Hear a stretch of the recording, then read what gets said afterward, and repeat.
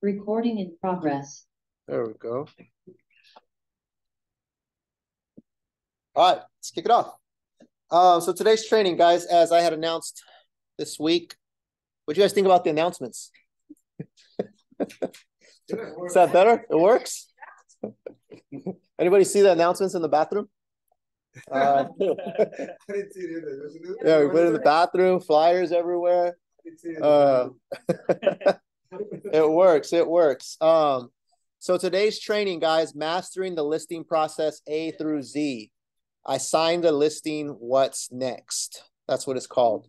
So this training is really about what happens after you sign a listing. So I'm not going to teach you how to sign a listing. We've done listing presentation training before. That's a whole separate animal of how to find listings, how to meet the seller, how to get them to commit to work with you, sign them. This training is, hey, I got the listing signed. Now, what's the process to get the listing onto the market, prepped, ready to go, make it get on there smoothly with as the least amount of hurdles possible, and create an experience for your sellers that is going to be favorable, right? It's going to be a good experience for them. The better experience that they have, the more you're going to look like the rock star, the more they're going to want to refer other clients to you. So it's really all about that process of you sign the listing, going and getting it on the market smoothly and having a good experience for the seller. So let's just kind of set the stage for that. Before I go into my presentation, why should you listen to me, right? Why does this, anything I say today, why should you take this in consideration? So I was actually having a little fun going on the MLS, and I pulled up my sales stats. So some of you guys may not know what I've done, but I've sold quite a bit of homes, guys, even though my role today is more coaching and mentoring and building the company. And for the last 3 years, I've been not really doing, in production and selling homes myself. But these are all homes that I've sold.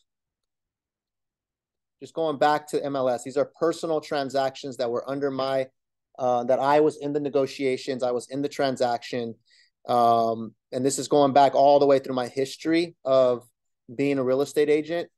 And so to total it up at the bottom, $162 million of personal production. These are deals that I've personally closed. Number of total transactions, 227 transactions that I personally closed. Out of those 227, 199 of them were listings, right? So about 200 listings, about 28 buyers, right? So the majority of my business has been listing business. Through those transactions, I've been able to train people like Blanca, people like Rob that have come with me on the listing appointments and stuff like that and help them build their experience. But it's safe to say your boys sold some homes, right?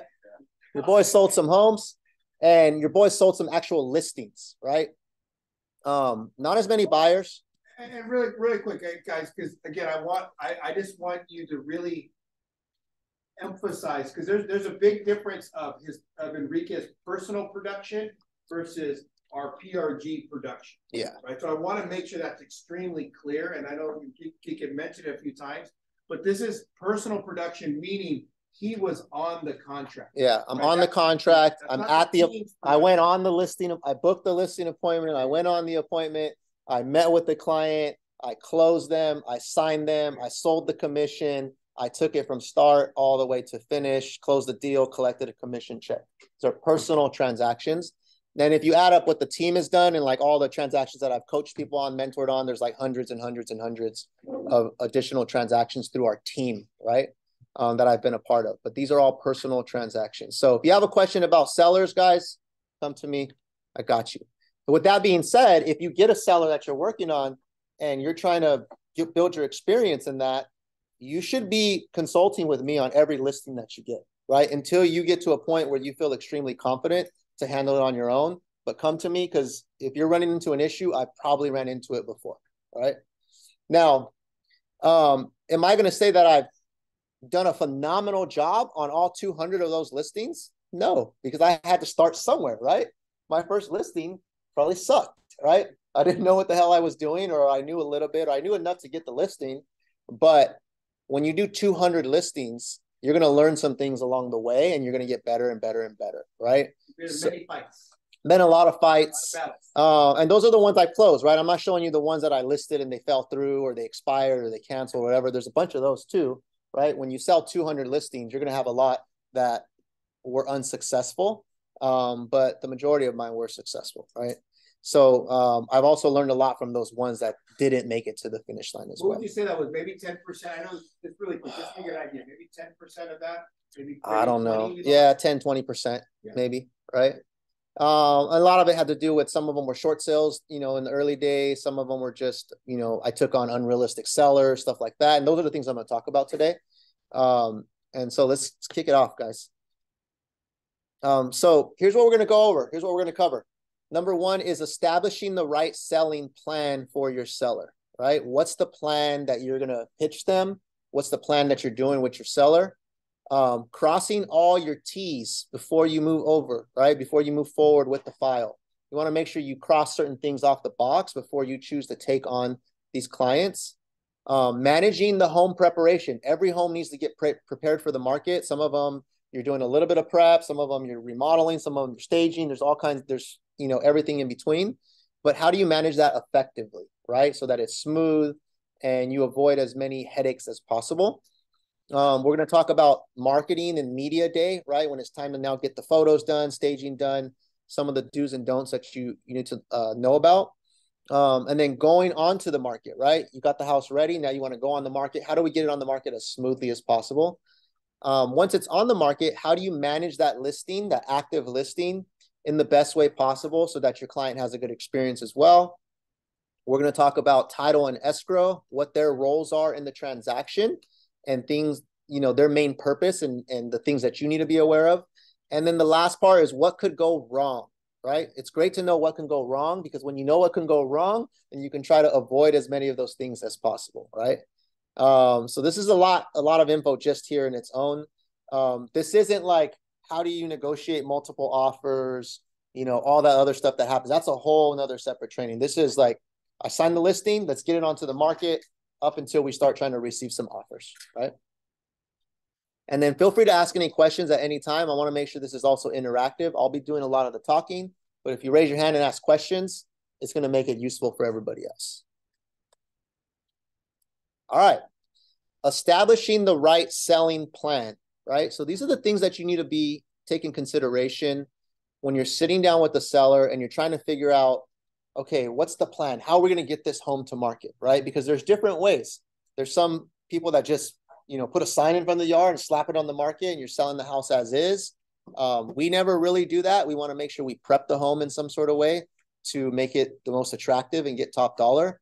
But you got to ask and really find out what is the goal of the sale and why are they selling, right? Those are two really, really important things because if you don't know that and you're not locked in and you guys aren't on the same page, there's no point in moving forward at all with this listing because you will waste a bunch of people's time. You will waste money. You will give yourself a lot of headache and then you will look like an idiot at the end if you weren't in line with that, right? So what are some of the reasons that people sell, right? What would you say are the primary reasons people sell their home? Moving. They're what? Moving, right? Moving out of state, right? What was that? Divorce, right? They got to split up the assets. What else? Upgrade, right? Death. What was that? If they get a dog. Oh, if they get a dog, they need a bigger space, a bigger yard, right? So those are all reasons why people sell, right? But you need to know that, right? Because you need to know what the motivation is of the client. Because if you know what the motivation is, then you can kind of remind them throughout the process when things get stressful of, hey, this is why we're selling, right? Because what happens is people decide to sell. It takes a long time for them to decide to sell. When they finally decide to sell, in the beginning, like they're motivated, right? They're excited. Maybe they got the job offer. Maybe it's because of divorce or something, but they know they need to sell and the motivation's there.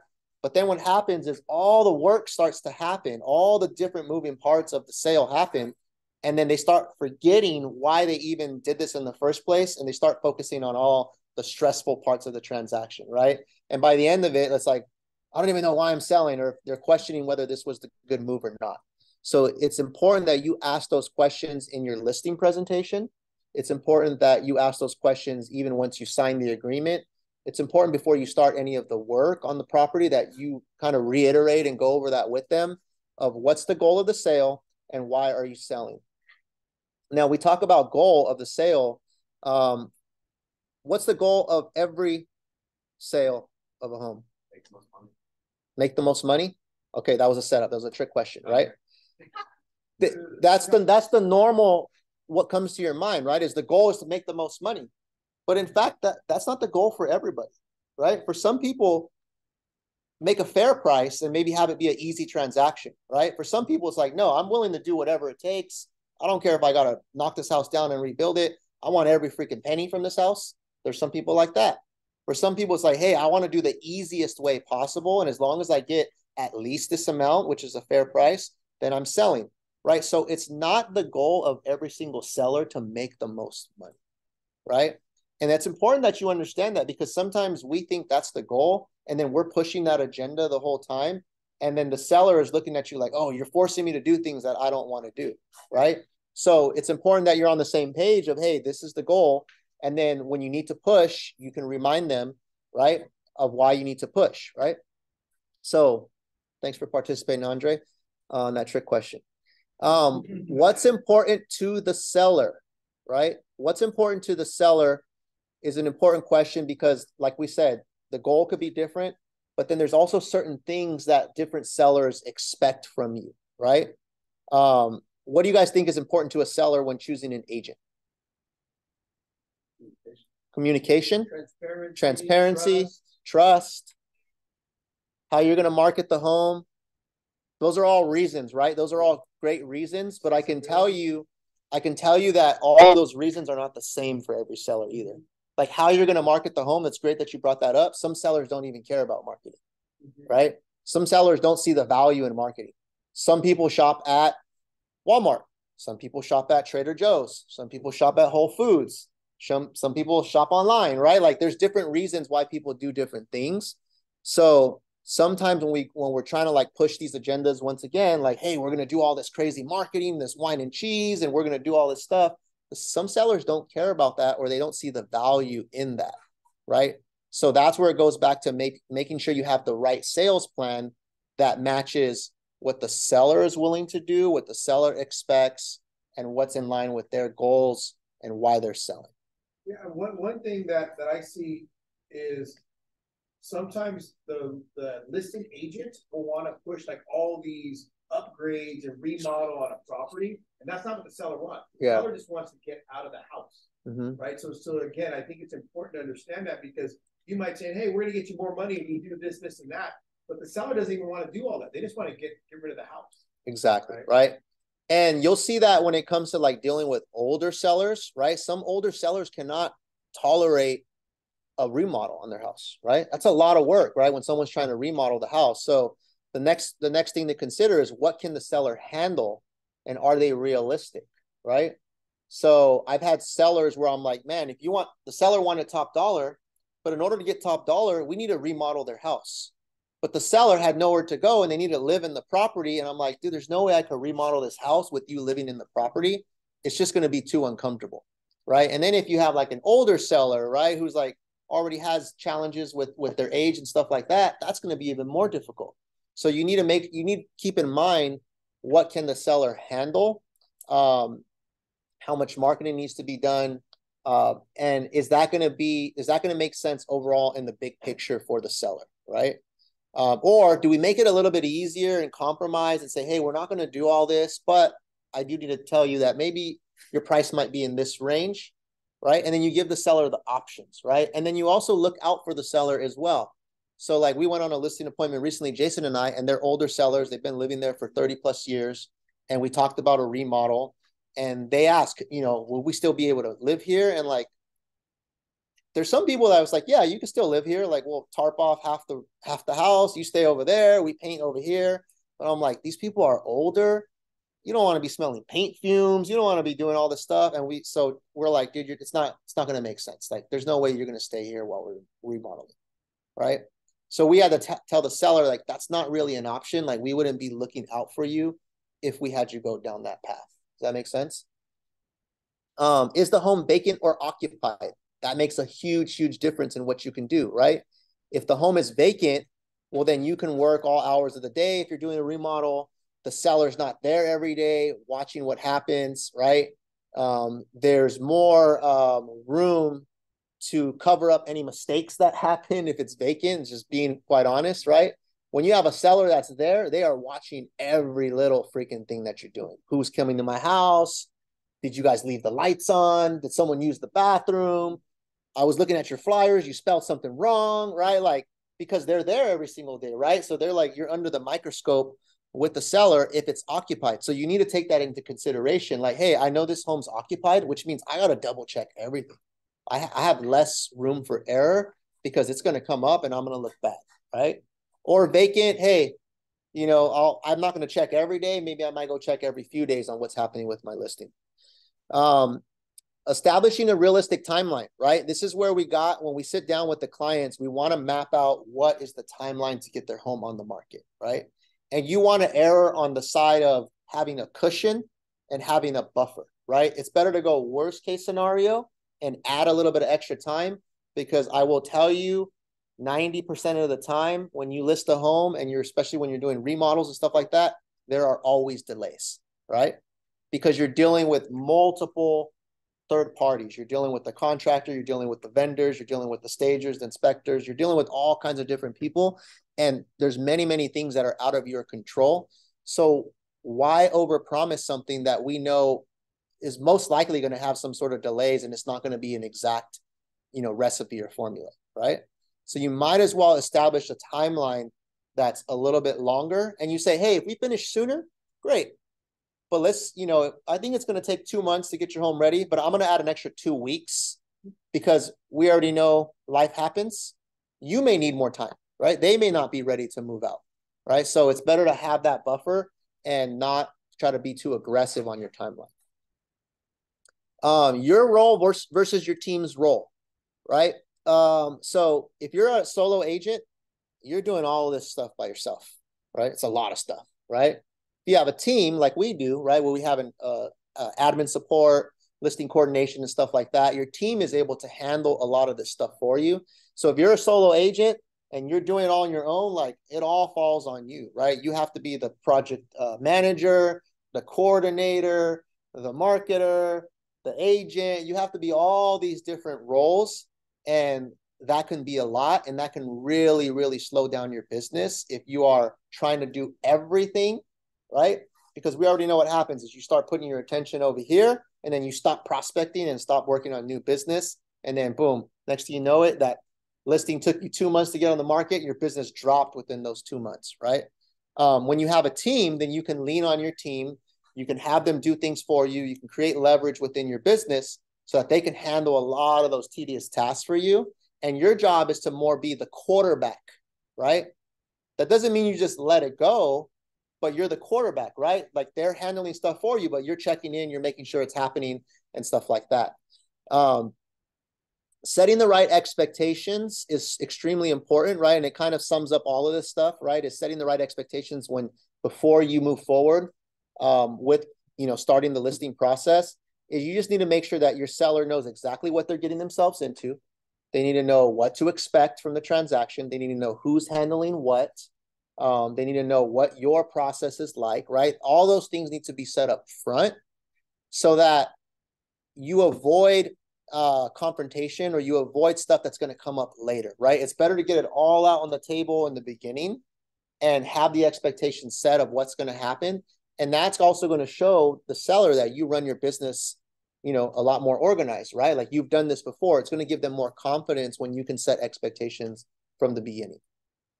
And then the last thing for this slide here of establishing the right selling plan is you need to take ownership of your listing. Remember, this is your listing. If you sign the listing, the seller is relying on you. Sure, you may have a team. Sure, you may have partners. Sure, you may have vendors. But at the end of the day, every single person that's involved in your transaction, if it goes bad, it falls back on you because you're the agent, right?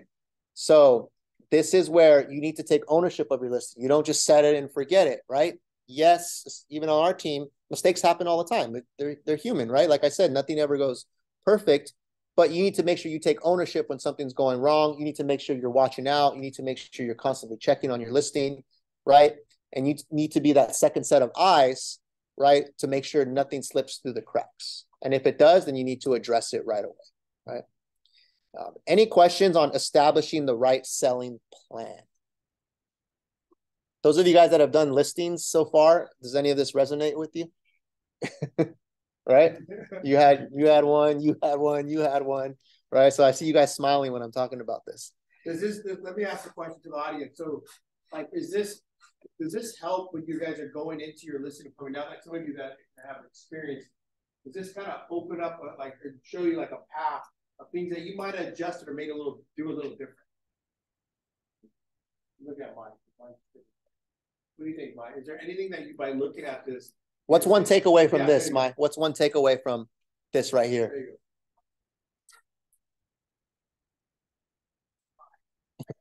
Okay, just one.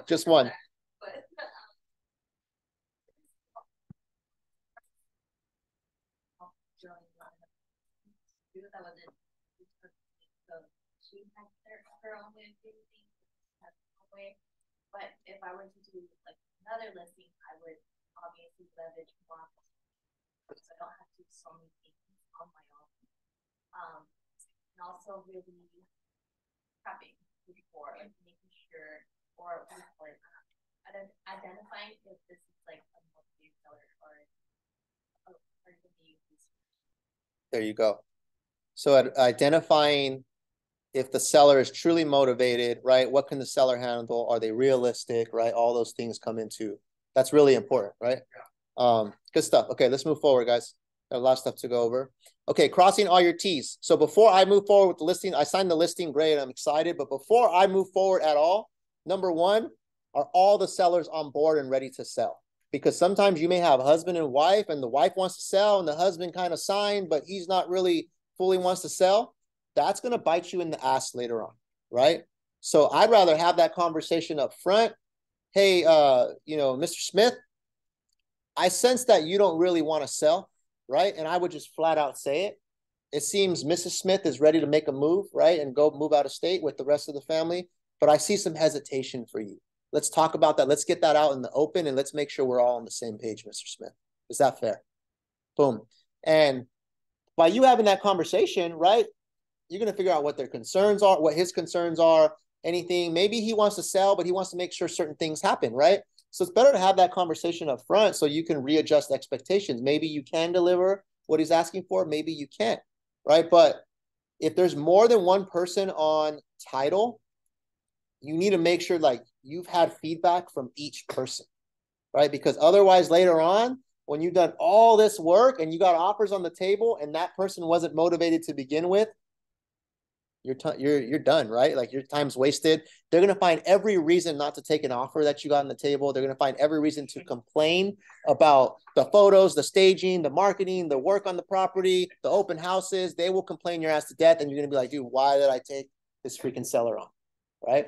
And that's because you didn't do a good job of making sure everybody was on board in the beginning, right? Sometimes we're just like, I got a listing, right? Let's get it. Let's make it happen, right? Yeah, ring the bell, post it on social media. Yeah, listing king. Yeah, what's up? Right? And then like really you got like a half a listing, right? Like you didn't get like, not everyone's on board, right? Does the seller know how much they're going to net on the property? They need to know how much they're going to walk away with from the beginning, right? And these are mistakes. I made this mistake before too, where I kind of did like some like pen and paper, like gave them a rough idea, but I should have given them a net sheet in the beginning and had them sign it, right? And I should have gave them the worst case scenario, maybe best case scenario, but definitely worst case scenario. So make sure they know exactly how much they're going to walk away with on the worst case scenario, right? Because then everything after that is gravy, right? And you look like a rock star if you made them more money, but they need to know how much they're going to walk away with, because a lot of sellers, even though sometimes it's basic math, they think $1 million and they forget that they owe 400,000 on their home, right? Or they forget that they have to pay taxes, or they forget that there's commissions that need to come out, right? And then they're thinking like, a million minus 400,000, I guess 600,000, right? And you're like, no, there's about, 80 grand worth of fees in there, right? So if it's not spelled out clearly and they don't sign, like agreeing to it, you're going to run into a problem later, right? So I don't move forward at all until I make sure like they're on board with the net, right? This is a big one right here. Does the seller know what their tax implications are? A lot of agents don't even know what taxes are paid on a property when it's being sold, right? Because it's complicated, right? There's certain things that come into play. Is there capital gains? Is there not capital gains? Do you get to exclude 250, 500? Like there's all these questions, right? And we're not tax experts. So number one is you need to understand how taxes work, right? Because that makes you more valuable. But they also got to go see a CPA, and they got to understand how much they're going to have to pay in taxes, especially if it's a seller who's lived in their property for a long time. Because they may think, hey, I'm walking away with all this money, but Uncle Sam's going to come take a big chunk of that, right? And if they're already planning their next move, thinking they got 100 or 200 grand more in the bank, and that's really going to go to Uncle Sam, screwed, right? Or they find out later after the sale, they're going to come back and they're going to be pissed off, right? So remember, most people only sell a home maybe one time in their life. They're not experts at this, right? They need to know how much they're going to pay in taxes. What's happening after the sale? What's the next move, right? That needs to be all ironed out, sorted out, written down, agreed upon. Are they moving somewhere? Are they renting? Do they need a rent back? Are they buying another property, right? If they are they approved for financing? Do they know where they're going to go? Have they already started identifying homes? Like all those things come into play, because remember, like if the next move is not secured, then this move is not going to be secured, right? So you need to already start thinking what's going to happen next and get that ironed out first before you start running with the sale of their home, right? Most people that are selling, a lot of them are going to buy another home, or they're going to move out of state, maybe buy something cash, maybe move here locally, upgrade, right? They might need financing. The rates are changing, right? So those are all questions that need to be answered up front. They need to know worst case scenario, what their budget is, how much they can expect. And all the numbers that you're quoting them need to be conservative numbers, worst case scenarios, so that they can plan accordingly. If they get more money, or if the rate ends up going lower, or whatever that might be, that's a bonus, right? But if not, and they were banking on buying another home, and then they find out they don't qualify, or the rate's 1% higher, or they didn't know they had taxes and they thought that money was going to go towards a new home, now you're screwed, right? And so these are all things that can kill your sale, right? Here's another one, and I'll tell you a quick story. Are there any major defects with the property? Sometimes we walk into a home, it looks like an average home, looks cool. We don't know what's going on behind the walls. We don't know if the termites are holding hands, right, and keeping the property up. We don't know what's up with the foundation. I had a sale that I got. It was an expired listing. Took a long time, closed the deal, got it staged, marketed, everything. We did inspections, right? It was an older home. Our inspection said that there was a little bit of stuff going on with the foundation, but not major. We got into contract, got a great price, and then the buyer brought out this like structural engineering company, right, to check the foundation, and they came back with like $100,000 foundation bill, right? You think that killed my sale? Hell yeah, it did, right? Because now they were trying to negotiate, right? And the seller was willing to negotiate a little bit, but she wasn't about to give up like 50, 75 grand on her house, right? She was like, in that case, I just won't sell. And here I am like 8 weeks in already from all the prep, everything, thinking I got a slam dunk listing. I'm doing my videos in front of the house. Come check out my new listing. I host the open house. I negotiate multiple offers. And then boom, major defect with the property that killed the sale, right? So part of that was my rookie move, because when I saw the stuff on the foundation report, right? If I saw a little bit of stuff on the foundation, I should have went and hired maybe someone else to understand how bad was the foundation work, right? I should have understood how much it was going to cost truly. Was that buyer's bid high? It was high. They found like this expensive company, good negotiating, right? But I should have known already what I was getting myself into, and I should have already had the seller prepped for that before we went to market, right?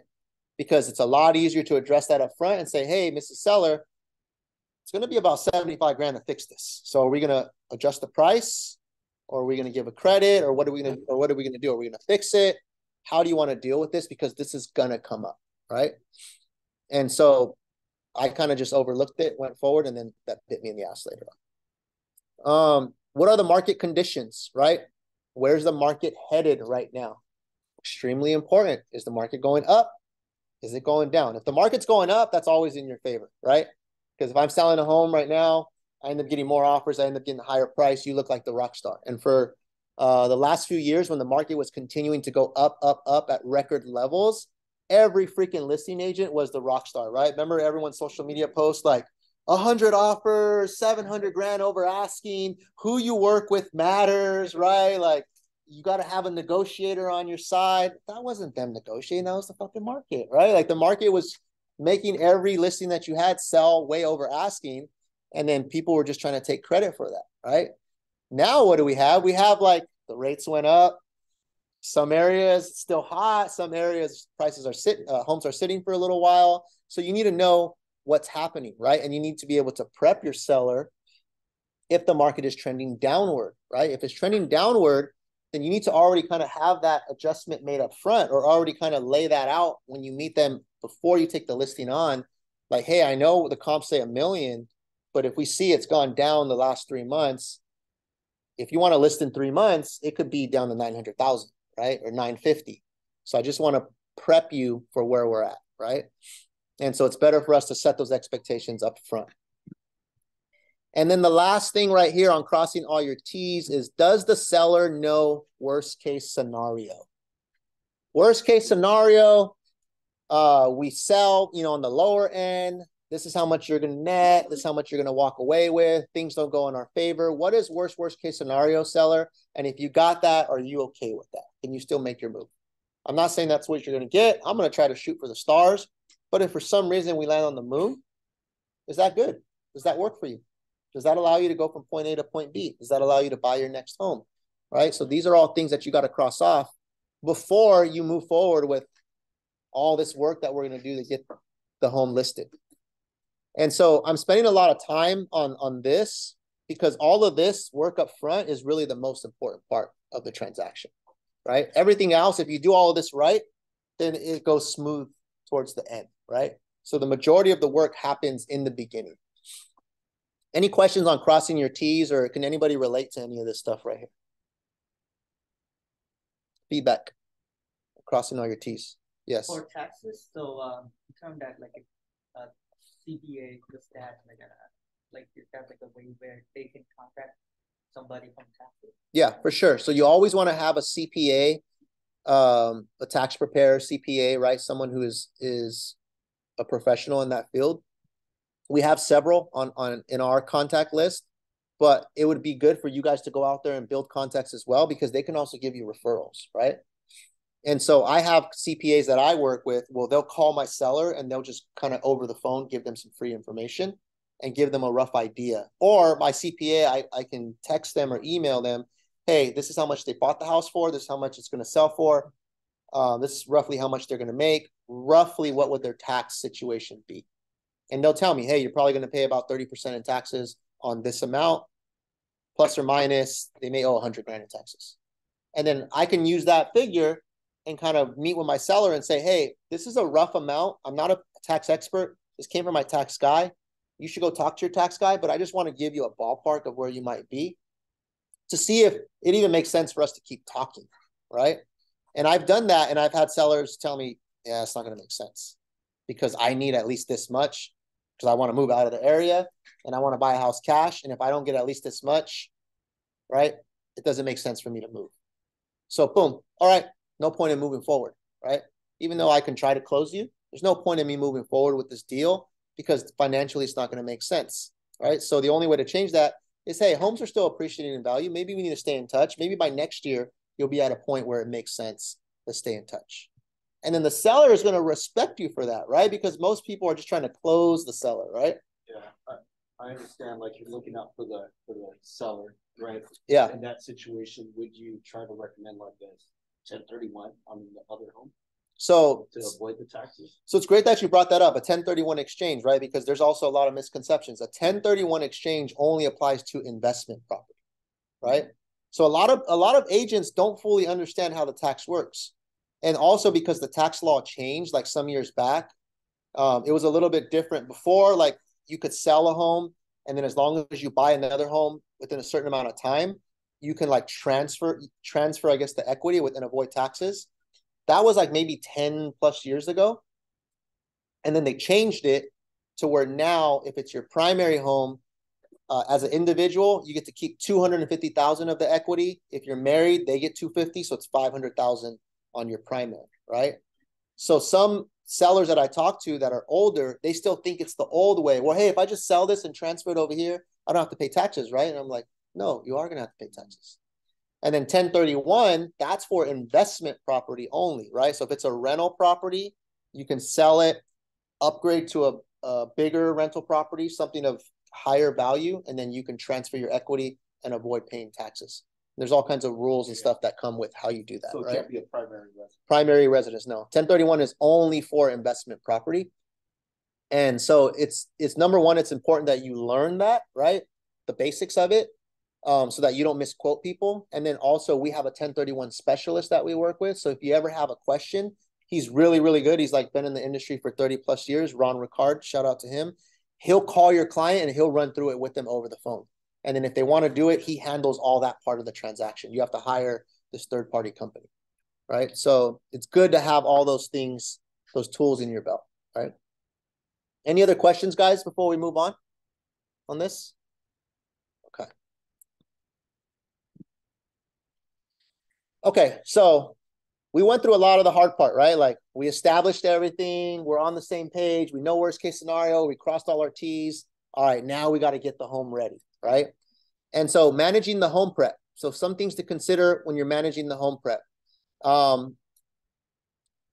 We already figured out which plan we're doing, right? Are we just selling the home as is? Are we staging it? Are we remodeling? Like you need to already know that. Working with the seller to prep the home, right? So the seller needs to pack all their stuff, right? Even if the seller plans to live there, we're still probably going to be decluttering, depersonalizing, packing stuff, making it look as nice as possible, right? Even with the seller living there. And that's a whole project in its own right there, right? So you need to make sure that the seller knows what you want them to do, right? This is where you're going to go in. Maybe you bring your stager out. Maybe you go in just with the game plan. But like I've sold homes where the seller still lives in the property and they had nice furniture. So we're like, hey, we don't need a stage. Like your guys' stuff looks really nice.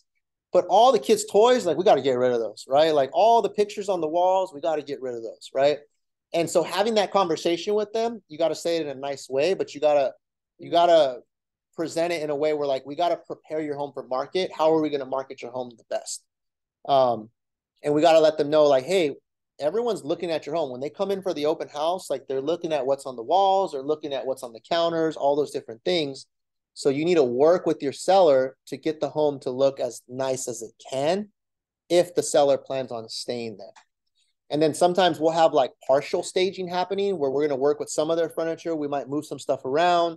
We might add some pillows, some flowers, some, artwork or whatever it might be, but it needs to stay looking nice even if they're living there, right? I've had situations where we did that and then like they have kids and like the kids just trash everything, right?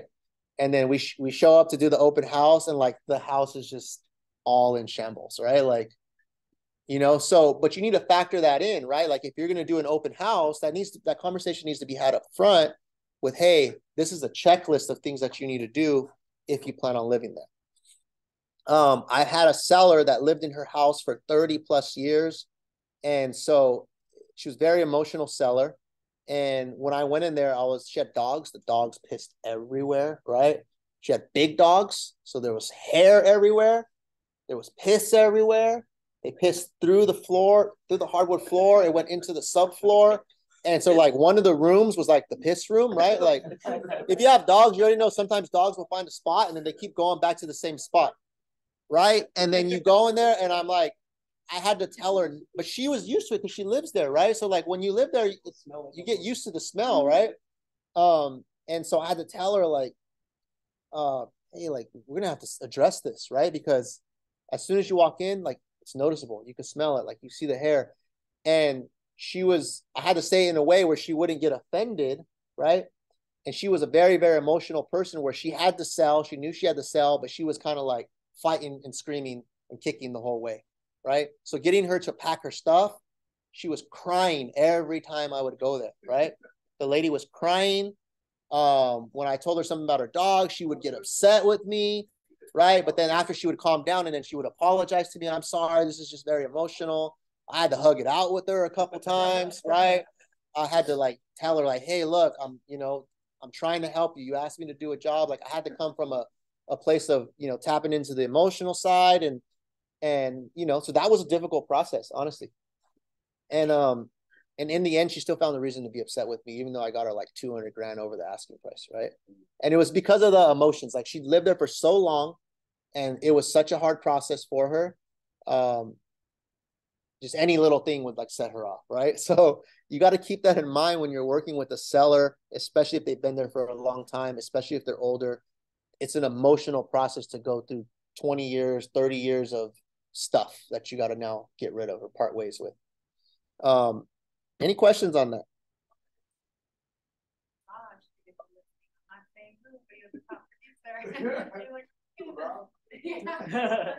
Yeah. Yeah. I can't say, we're not going to say that on this recording, but yeah. Yeah. And I think the whole point is, guys, is you need to let the seller know that you're on their side, that you're on their team, right? And you need to be able to listen well. You need to be able to communicate well. You need to find the same commonalities. You need to match, the tone and all that stuff that is comfortable for them, so that they see that we're a team here, right? We're trying to accomplish this thing. Because for a lot of sellers, selling is a highly emotional decision, right? Think about it. Like the lady would cry because she was packing a room and she's like, my kids like first started walking here,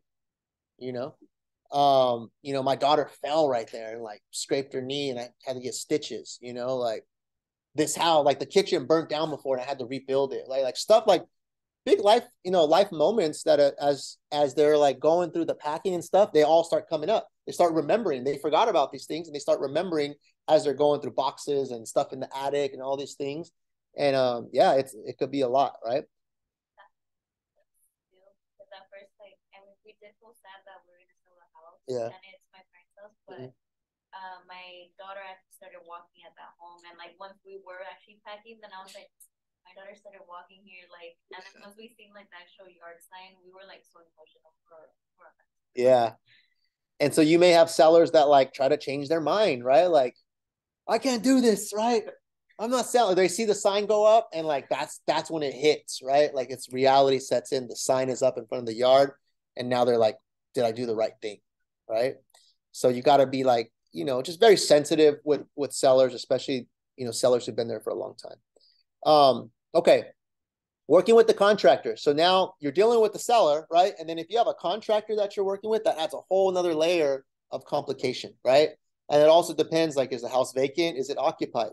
If there's work being done and the seller still lives there or the seller still at the property a lot, they're going to be looking at every freaking little thing that the contractor does, right? So how do you manage that, right, as smoothly as possible? Let me just tell you, number one, it's hard to manage it 100% smooth, right? Because like it's not like you're there every day, like with the hammer helping them remodel the house, right? Like you're checking in, you're going off their word, the contractor's managing their team. So you need to manage the contractor, right? And this is what has worked really well for me is when I meet with my contractor, I kind of lay down the law and I kind of lay down the expectations that I have for them. I let them know about the seller, like, hey, we're dealing with the type of seller who is this way or that way or whatever, or expects this or expects that. Hey, just keep in mind, like they're retired and they're going to be here probably every day checking on your work, right? So your guys that you bring, they need to be doing this or that, right? Or you need to be cleaning up after yourself or whatever it might be. So you need to make sure that there's clear communication with the contractor if they're doing work on the property. Do not just expect like the contractor to know everything because the contractor is not in those appointments with you, right? They're not knowing, what the seller's gripes are, concerns are, or expectations are. This is your job to relay that. And then it's your job to manage the contractor, right? So if work is happening, we have a team that does some of the management for you, but I would still go out there. Even though I had a team that was managing my listings, right? I would still go to my listings every week while they were being worked on, right? I would just show up at random times. You know, it also make for cool content, right? I'd shoot videos while I'm there. Hey guys, I got this new listing coming up. Hey, we're doing some renovations. Check it out. You know, and then I would be there and I'd be checking the work. And then when I leave the property, I call my contractor. Even though my admin probably already is in touch with the contractor, even though she went to the property, I also can't expect my admin to be an expert, right? The person who's the expert out of all of this is the agent, right? So I'm checking my admin's work, I'm checking my contractor's work, and then I'm calling the contractor, hey, the house looks messy, man. Like, you got to clean this up. My seller's going to be coming by. You can't leave a bunch of trash everywhere, right? Or, hey, I know you have your workers there. I know they're working hard, but they can't be drinking beer at the house, right? Like stuff like that, right? I mean, it just happens, right? You go to a construction site, end of the day, you know, they might crack a beer open or whatever. It is what it is, right? But there's, you know, like when stuff could slide and when stuff can't slide, right? And that's up to you to manage that. Or if you already kind of see like, hey, you guys are painting things the wrong color, like don't wait till they already painted the whole house. Like you need to call that out right on the spot, right? So this is where like you need to be involved, and that's where the taking ownership comes into play. That's where you need to make sure you're managing, because it's not like a buyer transaction. Where a buyer transaction, all the work happens when you're showing them the homes, you're writing the offer, you're negotiating all this stuff. With the listing, you're doing all this work just to get it on the market, and then hope that the offers come in that you want, and hope that you're able to negotiate a good price, right? And hope that the seller is happy with the result. So it's a lot of project management in the beginning to be a listing agent, right? So you need to make sure you understand that. It's my job to make sure this thing goes to the finish line.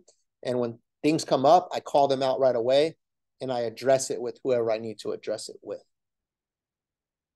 So that's how you'll keep things on track, right? That's how you will make sure it moves as smoothly as possible. That's how you'll catch things before they happen.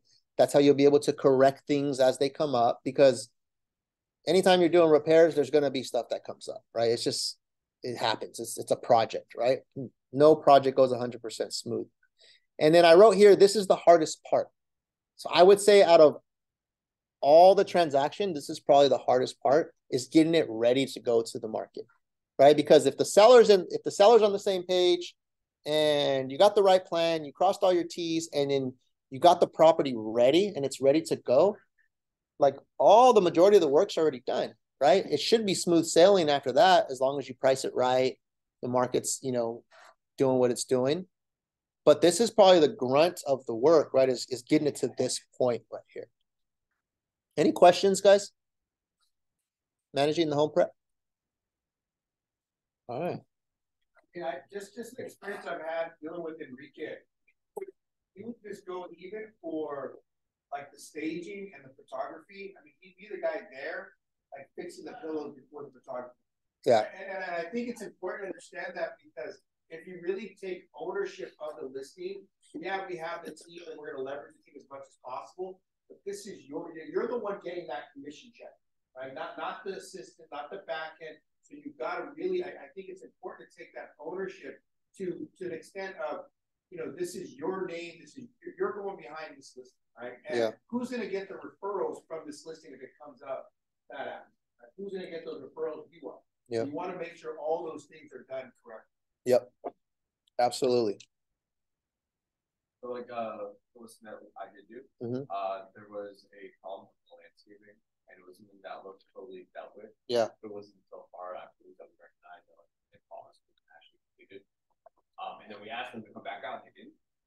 Okay, and then we paid them more money to do it, even though what they promised wasn't actually. So you get things in written contract of like what you expect from your like if you guys don't meet these things, you're gonna fix this.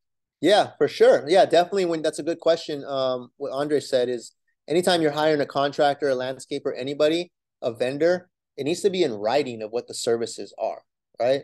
It shouldn't be a handshake agreement, because if push comes to shove and they don't do their job, you need to be able to go back to like, hey, this is what we paid you for. You didn't deliver, you know, what was on there. So absolutely, that needs to be in writing. And then here's the thing is, sellers, right? It's better that you take control over who's doing the work. Like you go with your people that you know, that you can trust, that have a proven track record, versus letting the seller try to choose, right? Because 9 times out of 10, what does the seller try to do when they choose a contractor? Cheapest one. Cheapest one, right? Oh, my buddy said he could paint my house for me, right? Or if I just buy the paint, right? Or I'm just gonna do the landscaping myself, right? Are you a landscaper? No. All right, like, and then you come and like it just looks like crap, right? So this is where you got to sell the services to the seller, right? Like, hey, this is why you want to work with me, because I have all these people in place and we've tested them out. They're vetted. We know their work is good. It's going to cost you twice as much if you pay someone, they don't do a good job, and now we got to go hire our guy now, right? I have a question. If you hire a contractor, would they have to be licensed contractor, or can they be non-licensed contractor?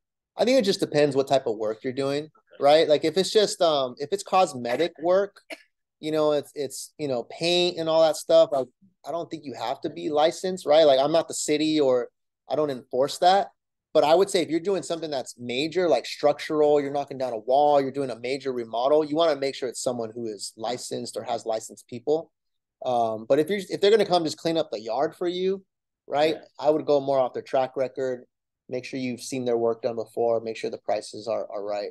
For the big things, Jim would say get the permit. Yeah. If you market it and say, oh, it's been remodeled, the city can come later on and look at those fully remodeled and ask for those things. Yeah, for sure. And we had that even with Mize listing, right? Where what the city is doing now is they're scouting the MLS, and they're seeing when people put remodeled or anything like that, and then they're going and looking, did you pull a permit for this, right? And then they're busting people for not doing permits on work that should have required a permit. And so they even called on Mize listing, right? Like, hey, it says remodeled. We want to come out and inspect the property, right? And we were about to close escrow.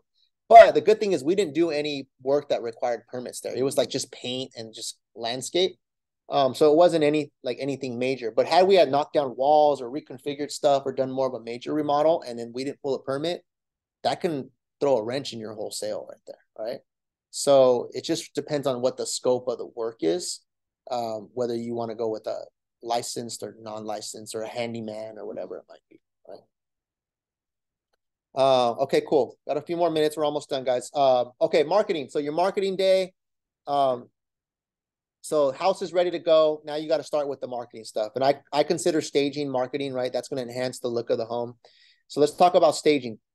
So when you get a home staged, what staging is supposed to do is staging is supposed to highlight the home, right? It's supposed to enhance the look of the home. It's supposed to allow people to visualize the home, on where they would put their furniture, how it would look.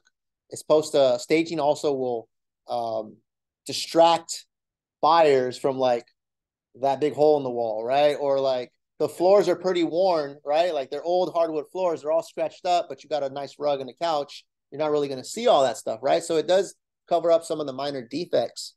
But the staging, guys, is not necessarily supposed to be what you like or what you prefer, right?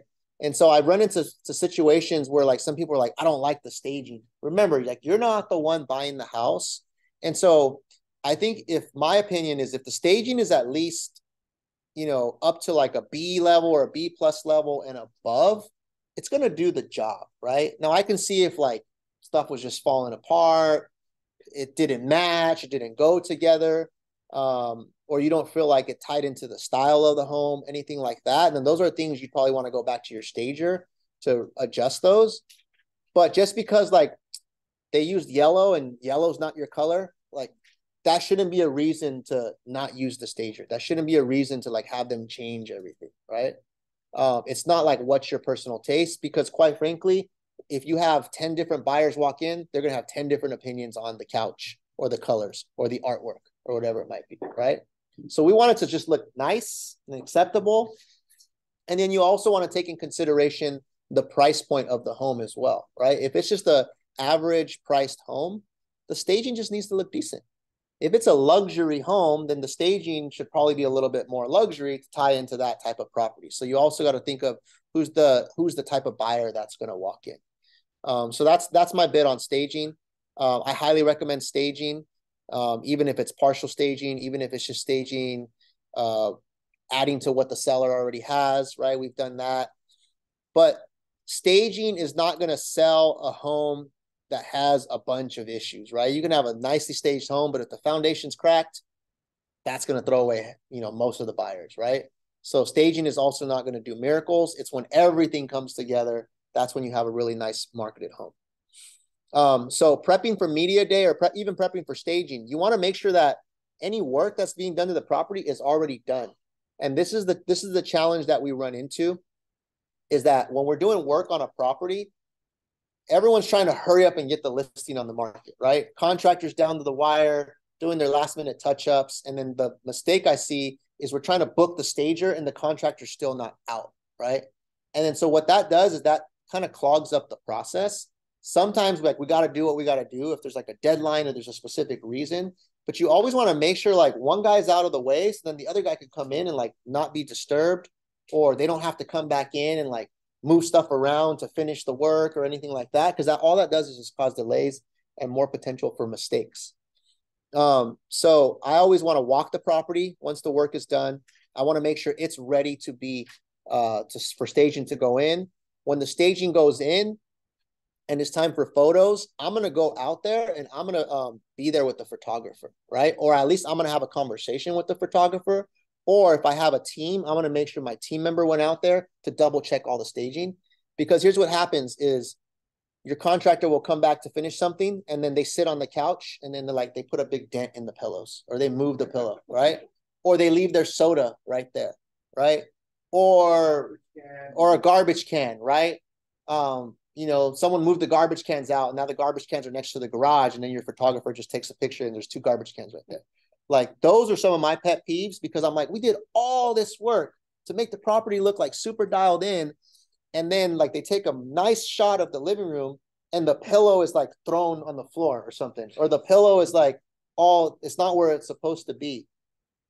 That's a representation of me, right? Like I take pride in like how my listings look.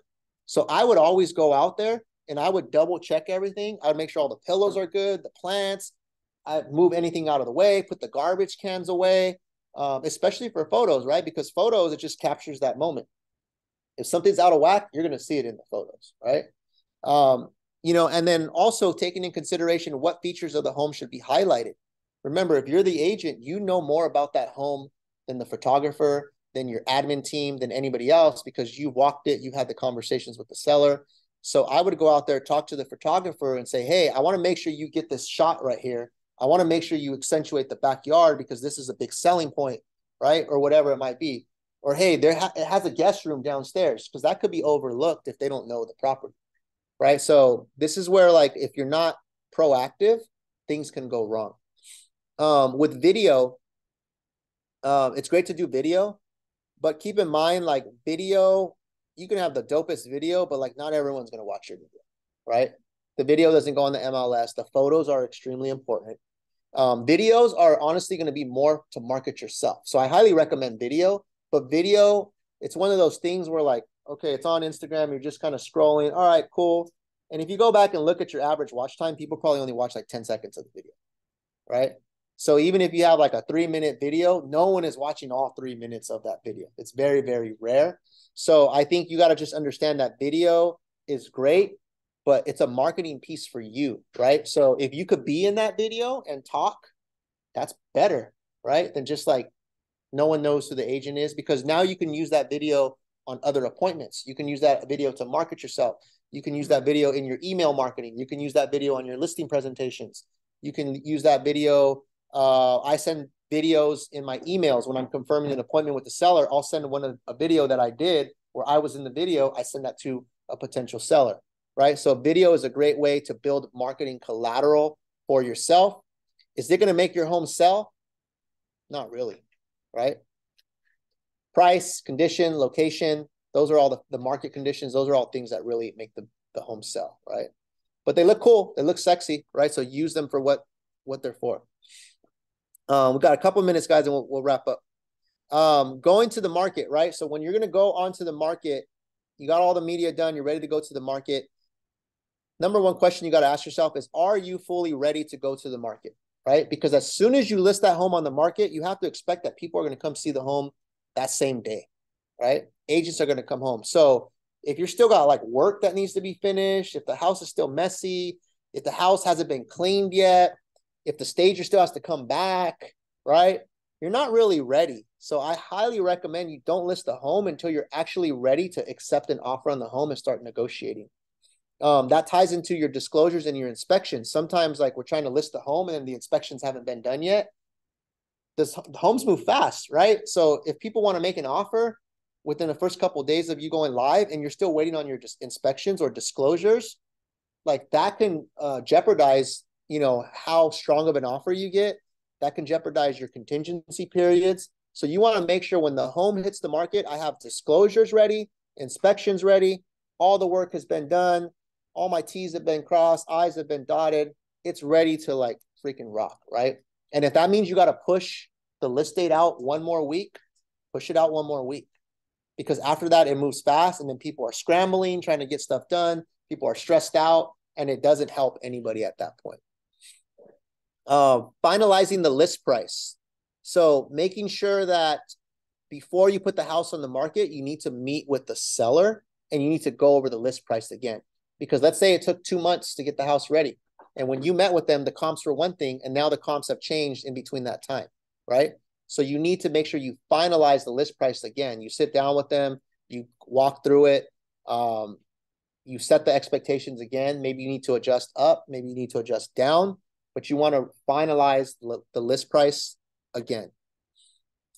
Setting up for a price reduction. So I like to have this conversation already in the beginning before we go, when we go to the market, is, hey, this is the plan. We're going to put it on the market at this certain price, but in 3 weeks or 4 weeks, if we don't have any strong activity, then we're going to have to make an adjustment, right? So what you're doing is you're already planting that seed up front that we're going to go into the market at this place, but we're going to adjust if we need to, because it's a lot easier to make that adjustment later on if you've already had that conversation up front instead of surprising them with, hey, we got to drop the price now, right? And then now the seller's like, you know, they're mad at you.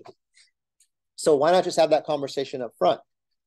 All your marketing material needs to be ready when you go onto the market. Your flyers, your open house flyers, anything that you need, your sign in front of the house, like any last minute things, you want to make sure those are ready to go so that when it's on the market, you're not scrambling once again. What's the best day to list the house? It's up for debate, honestly. But some people say like list it a few days before your open house, so it looks like the new property. People are getting ready for their open houses on the weekend. So then they'll be able to, if it gets listed like on a, you know, Wednesday, they know that property just came up. All right, I'm going to add that to my home tour. Sometimes we'll list on a Monday or Tuesday. We have all our flyers ready. We'll go door knock the neighborhood, promote the open house. So we push all the traffic to that weekend. So there's no exact science, guys, but just kind of use your common sense. Do you have all your stuff ready? And what's your marketing approach leading up to the open houses, right? And with open houses, guys, that's where you want to market your open houses, right? You want to put them on the MLS. You want to make sure they're on the websites, all those different things. But you also want to go out there and knock the neighbors, make sure you're taking advantage of the opportunity to showcase this listing and potentially pick up other business.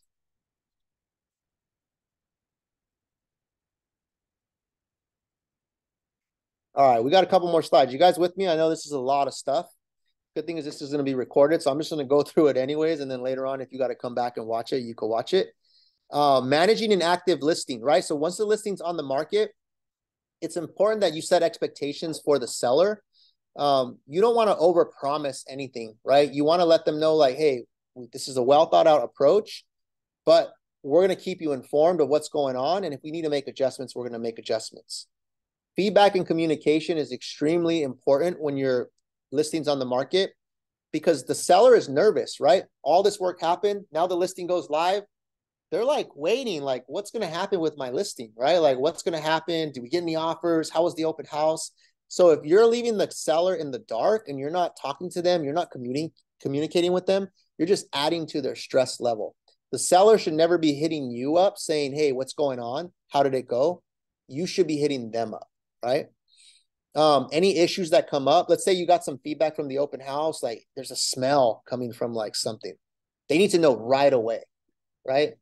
Because if they don't know, and then later on, that's an issue on why we're not getting the activity we want, and then you're trying to now throw that at them later, you're going to look bad, right? So any issues, you got to address them right away. As they're happening, you keep them informed. And then what I recommend, guys, is sending the seller a weekly report and letting them know up front, every week you're going to get a report from me on what's happening with your listing. Because as you give them that report, if you need to adjust the price or do anything like that, you have all this ammunition and data to back it up, right? So just sending them an email with like, how many people showed the home this week? What's the feedback, right? You're calling listing agents. What's the feedback that we've been getting? What do people think about the price? What do people think about the condition of the home? How many views have we been getting online from, Zillow, from Redfin, anything like that? Yeah, how many downloads of disclosures, things of that sort. It could be just a quick little email template. Hey guys, this is your report this week. This is what happened on the home. Things look good. We're staying the course. Or, hey, I think we need to talk about what our next move is, right? Based off this information. So just doing that, guys, is going to make a big difference in the experience for the seller. And it's going to show a proactive approach for you, which makes you look like the rock star, right? All right, title and escrow roles. I think I got last two slides. Title and escrow. Everyone knows how title and escrow works, right? But at the end of the day, like the main things that title and escrow are going to do and what you need to be aware of is the statement of information. So there's something that a seller signs where they got to sign this statement of information. They got to put all their information on there. The seller needs to run that through their system to see if any liens, judgments, or anything comes back against that seller. Escrow runs that, right? They run like a search on the seller's name. And also on the prelim, you want to make sure you look at the prelim when you first take on the listing in the beginning, because you want to see like how much they owe, right? Sometimes sellers forget like, oh yeah, I forgot I took out a loan, right? I forgot I got sued and I got to pay someone once I sell my house. There's a judgment against me, right? Oh yeah, I forgot I owe child support and I can't sell my house. Otherwise I have to pay all this child support and that kills the deal, right? So that's why you, as a listing agent, you need to look over that prelim in the beginning, right? Look over that whole thing. And even when you're working with a buyer, you should be looking at the prelim as well, because if something pops up for the seller, right, and they didn't know, they may not want to sell it to your buyer anymore. Same thing with this seller. They may not want to sell if there's something that's going to really jeopardize their profit or anything like that. So the statement of information needs to be ran early in the process. You need to make sure you look at the prelim. And you need to understand, can this home be sold without any issues to the title, any liens, anything that we're not aware of? Is that all factored into how much they're going to walk away with? All those different things, right? So when would you do something like this? I do that up front. Right. I do that in the beginning. As soon as we open up escrow, we usually send it to escrow. They start opening up the prelim. A lot of times they'll send you the prelim, and sometimes you guys just ignore it, right? You guys don't even look at the prelim.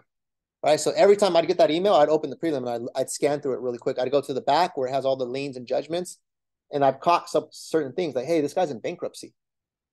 Like if he's in bankruptcy, we can't sell unless we have permission from the court, right? And some rookie agent will not even see that, get the house ready, get it on the market, get the contractors out there and all this stuff. And then later on, oh yeah, I forgot I'm in bankruptcy because it happened like 5 years ago and I'm still making payments, right? Or it's in a trust, right?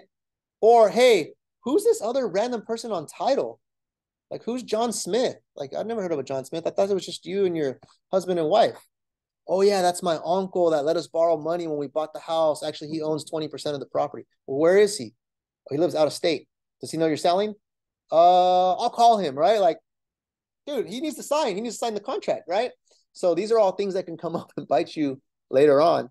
So statement of information needs to be ran. Prelim, you need to look that over. You need to verify who's on title and can the home be sold without any issues. Any questions, guys? Last slide. Yes. The BK on the last slide, is that bankruptcy? Okay. Bankruptcy. Great. Yeah, you can still sell a home in bankruptcy. It just depends what kind of bankruptcy they're in. I've sold them, and it depends. Do you need permission from the court? Right? There's all kinds of different things. Are the creditors going to have to be paid off when they sell? So, which, yeah. So you have to find that out. But for some sellers, that can make the difference if they want to sell or not, right? If they're like, hey, I'm not going to see any profit. I'm just going to have to pay off all my bills. Nah, I don't want to sell, right? So what could go wrong, right? So this is a list of kind of everything that I've already talked about, but this is kind of just a summarized list. And this is something that you guys should know. You price the home incorrectly, right? You don't price the home right, it's not going to sell, right? It's going to sit on the market, right? So making sure you price it correctly is important. If the home inspections are, you know, you hired some random inspector and they're not good home inspections and they leave out a bunch of stuff, that can come back and bite you. The buyer's financing, right? If the buyer's financing falls through, that can kill your deal. Any legal issues, right? Anything on title that comes and bites you. If you're working with an HOA, you need to make sure the HOA is cooperating, right? That's a whole nother entity that is going to dictate if the sale could happen. The buyer changes their mind, right? It happens, right? Like buyer changes their mind. Now they're trying to find a reason to back out. The market is slow, right? So your home's just sitting on the market because the market has slowed down. Doesn't mean it's not going to sell. It just might take longer. And now your seller's getting nervous, right? So that's where you need to, you know, be on top of the market. Poor marketing, right? You did a whack job of marketing that property. You didn't advise the seller right. And now they're not getting the activity that they want, right? Or you didn't have that tough conversation in the beginning to tell them, hey, we need to paint this house. Otherwise, you're not going to get the best price. And now you're not getting the price they want. And now they blame you, right? Appraisal issues. You're in contract. Appraiser comes out. Something comes up with the appraisal. Either the value comes too low, right? Or either the appraiser identifies something that needs to be repaired. That's happened to us before. If you have a buyer who has a contingent sale, so let's say you take an offer from a buyer and then their offer is based off them selling their house. Well, now that's a whole nother, there's like a domino effect, right? Yeah. Like your deal needs to go through, but then they got to get in contract to buy this one. You need to make sure like all your T's and I's are crossed and dotted. Emotional sellers, I already told you guys about that, right? Making sure you are patient with emotional sellers. Emotional sellers will not want to negotiate later down the line if the expectations aren't set correctly, right? They're gonna make it really hard for you to negotiate. Home repairs, right? Any home repairs that need to be done up front that might jeopardize your sale because later on it's going to give the buyer leverage to negotiate with you, right? Any contract disputes, happens all the time, right? Like you got an agent who like is trying to like not follow the contract, trying to break the rules. We have a deal right now where the agent they're not following the contract, right? And that can kill the deal. Zoning issues, that doesn't really happen a lot in our area, but there could be some zoning issues where the house is zoned in a certain neighborhood and then later on the lender doesn't want to lend on it because of the zoning, right? Maybe it was zoned commercial or something, but it looks like a residential, like that one that you had, right? You may be limited on what lender you can go through. Buyer wasn't aware of it. Buyer's agent wasn't aware of it. It comes up when it's time to do the appraisal. Market shift, right? The market shifts while you're on the market, right? Like everything's going good. You put the house on the market and all of a sudden like rates go up and then like there's no buyers no more, right? That can happen. Communication issues. You don't communicate efficiently with your seller. You don't let them know what's happening with the property. You don't let them know what's happening with the activity. And then later on, you want to lower the price and you did a bad job at communicating. Now they don't want to work with you. Unqualified buyers, you find out your buyers are unqualified later on. Or maybe like you didn't really do a good job of checking their pre-approval and calling the lender. Inspection contingencies, right? I told you that issue with my listing where they had an inspection contingency. They did their own foundation report, came back at like 100 grand. That killed my deal, right? Closing delays, right? We're trying to close by a certain day, but something's delayed. Either the seller's delayed, either the buyer's delayed. That happens. Agent errors. This happens a lot. Agent errors. Agent makes the mistake of saying something is included with the sale on the home when it wasn't, like appliances, right? Hey, appliances are included. Seller says, hey, I'm not selling the appliances. Now you got a dispute at the end, and now you have to come out of pocket for the appliances. Or the agent enters the information incorrectly on the MLS. The property is 8,000 square feet, the lot size. They accidentally put 12,000 square feet, right? You're in contract, and then at the end, the buyer's like, dude, I thought it was 12,000 square feet, right? I want you to lower the price now because you made an error. That's happened before. We've actually taken advantage of it and got a discount on the home when that's happened. And then tax implications, right? So the sellers were not aware of what they were going to pay in taxes, and that kills your deal. There's a bunch of other stuff that can go wrong, but I would say these are like the most common ones that you want to avoid. And so by you doing a good job of preparing up front, you can avoid a lot of these issues at the end, right? Questions. It's a lot, right? It's a lot. Okay, so I know it's a lot. Some of you guys are like, yeah, that's a lot of stuff. I don't know if I want to do listings, right? You're overwhelmed. But I would just say this, look, it is the more you do it, the more you're going to learn, right? You got to start somewhere. And to be a good listing agent, you need to learn this stuff, right? So you need to study it. You need to practice it. You need to research it, go on YouTube, ask questions, and you will get better and you will figure it out. The more transactions you do with buyers, the more you will learn about this as well, right? So to be a good listing agent, you also got to be a good buyer's agent, right? Because they go hand in hand, right? A lot of the same things. To be a good listing agent, you need to be good at setting expectations with your seller. You need to be good at having the right conversations, even if it's not what they want to hear, but it's what they need to hear. You need to be a good listener, and you need to make sure that you over-communicate. Make it a practice where like every Friday, I call my sellers with an update. That's just, even if I talk to them on Thursday, I call them on Friday just to tell them nothing's new, right? But that's a practice. You should do that with all your business, right? There should be a certain day of the week when you give updates and then you sell that in your appointment. Hey, the way I work is every Friday, you're going to get a call from me between 11 and 12. That's when I do my client updates, even if we've talked throughout the week, right? Stuff like that. And don't try to wing anything, right? Like always go to someone who has done it before. Always ask questions, ask me questions, ask someone else in the office. So you don't get yourself into a situation. Questions, closing questions. You have something? I just like being upfront, like what you said, keeping everything up front and there's no surprises to the seller. Yep. The seller wants someone who's going to lead them to the finish line, right? They don't want someone who's going to sugarcoat. Sugarcoating stuff is a no-no with sellers, right? So it should be a no-no with any clients at all. But you don't ever want to overpromise stuff, right? Because the seller hired you to take this whole complex process and make it easy for them, right? And to lead them the right way, to advise them the right way, to tell them the truth, right? And that's where trust comes from. Because if you overpromise something and then they end up finding like you kind of blew smoke, like your trust and your credibility is out the window, right? So I would rather tell a seller like, hey, unfortunately, I can't do that. Hey, if I can't do that, do you still want to move forward with it, right? Or hey, I don't want to promise you that. It's not likely that we're going to get that price. I'm going to try as hard as I can, but this is more or less where you're at. Does it still make sense for us to move forward? Stuff like that, right? Where it's just like, you're just being upfront and honest with people, and then they're going to respect you for that, because there are agents out there who overpromise, promise the moon, promise this, oh, I'm going to sell your house for this much, right? It's like no agent can guarantee how much a home is going to sell for. And in fact, you should not make yourself responsible for how much the home is going to sell for.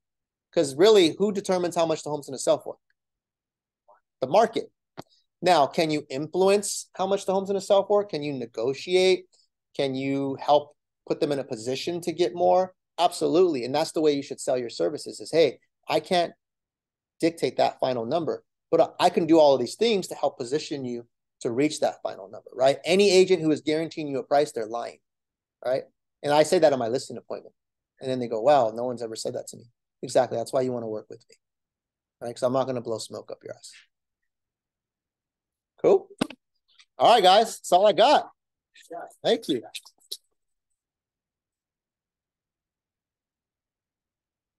Is that recording?